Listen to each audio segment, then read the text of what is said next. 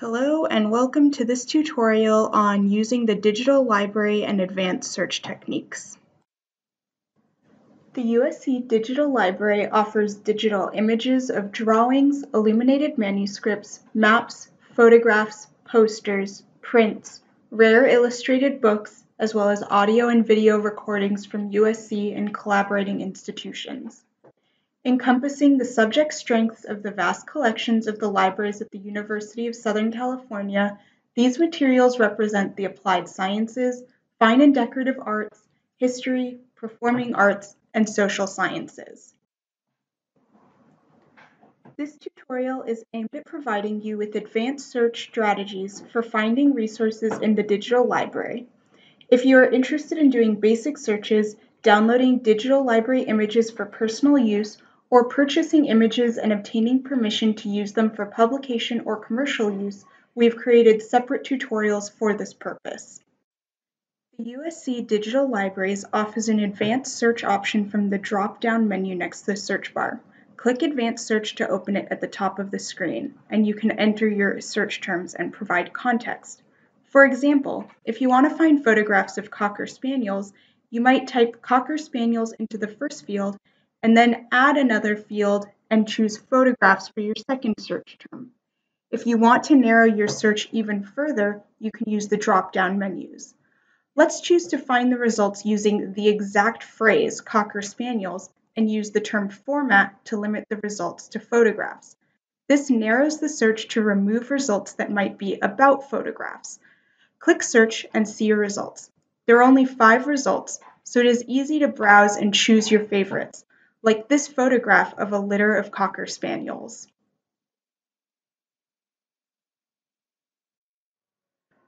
Going back to the advanced search window, you can see that there are a variety of ways to refine your search. Perhaps you are looking for photographs of the Shrine Auditorium on Jefferson Boulevard. Do an advanced search specifying format, in this case photograph, and Shrine Auditorium, and hit search.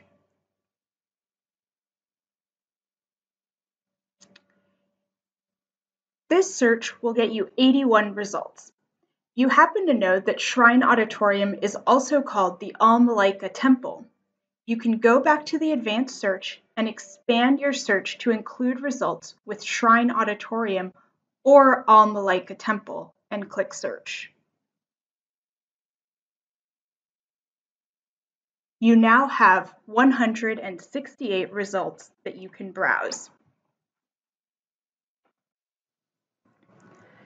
Using the advanced window, you are also able to specify the collections to be searched by clicking Add or Remove Collections, or the time period you are interested in using by using Search by Date.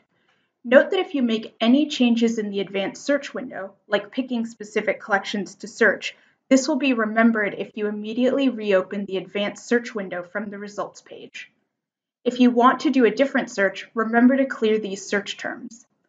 In this example, we specified that we only wanted to search for photographs in the Eileen Zhang Papers collection. When we reopen the window, we will need to select Clear All if we want to start a completely new advanced search. We will also need to reselect All Collections to make sure that our new search does not only search the Eileen Zhang collection.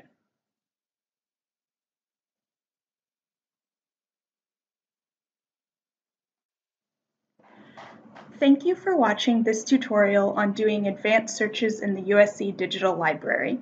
If you are interested in learning about basic search techniques for the USC Digital Library, or on how to download images for personal use or purchase images for publication and commercial use, please see our other tutorials.